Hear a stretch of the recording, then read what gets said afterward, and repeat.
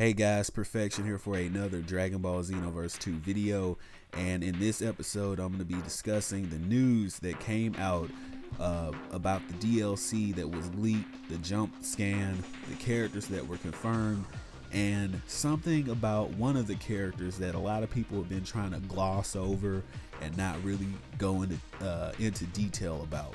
So of course we got confirmations on Goku Black Rose, Zamasu, and Bojack.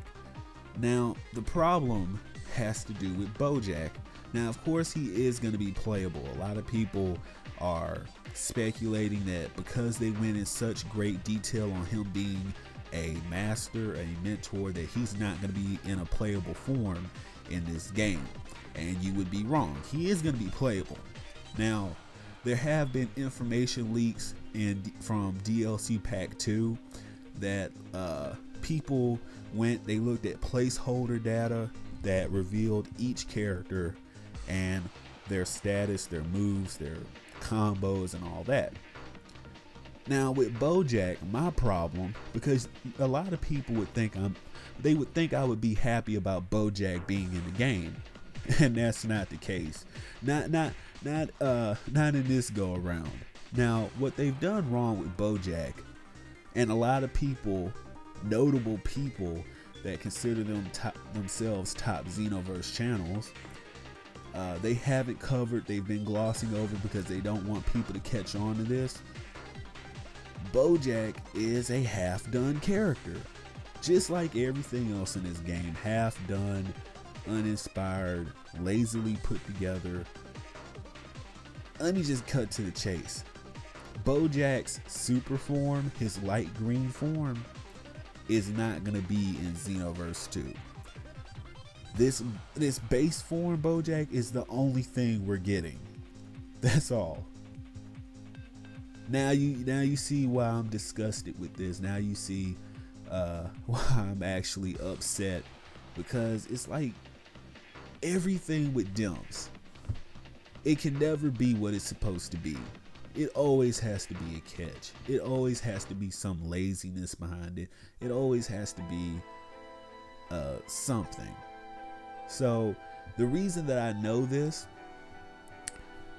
now outside of just me having that information, it's something public that all of us have access to. Now I mentioned earlier that you would have different data mines, different leaks, different information that would come out, and I mentioned that somebody went in, showed all the placeholder data for the DLC, and you can only see one placeholder data for Bojack. Now you know how Xenoverse handles transformations. Anything that requires a major model change, it's not going to be a transformation for Xenoverse. That's just the way that they handle it. It's lazy, I know, but this is what leads us to this confirmation that Super Bojack just isn't in the game. They just slapped it together last minute, just said Bojack here, base form, done, don't care about the character.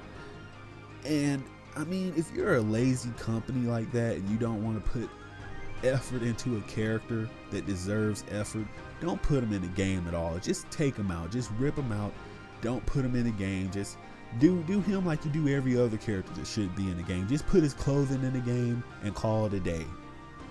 We shouldn't even care about the moves, because honestly most of them are going to be Bojack's moves, and if previous DLC moves are anything to go by, any indicator, they're gonna suck. You're not gonna want to use them. They're gonna be depressing and weak, just like Tail Slicer, just like any other move that's been coming out in these previous DLC packs. And I mean, I'm actually outraged. It's infuriating that this company always finds ways to cut corners, always find ways to be cost effective. And if you can't tell, I was using quotations. Cost effective is just another term for lazy. Let me know what you think in the comment section below, because I mean, wow. No Super Bojack, none. Just phoned it in. I can't believe it. I mean, I knew this company was lazy, but if you could pick one Bojack to be in the game. Why not just go for Super Bojack and forget the base form? I mean, we would still be upset, and maybe you guys could have appeased us by putting the base form's clothes in the TP Metal Shop and just had the Super Bojack character as the actual character, but no. Wow. But again, let me know what you think in the comment section below. I've been your perfect being, the Super Itachi. If you're new to the channel, go ahead and hit that subscribe button, and also become a true perfectionist and turn on those notifications so that you do know when I drop a video. Also follow me on Twitch, Twitter as well, and I will see you in the next one.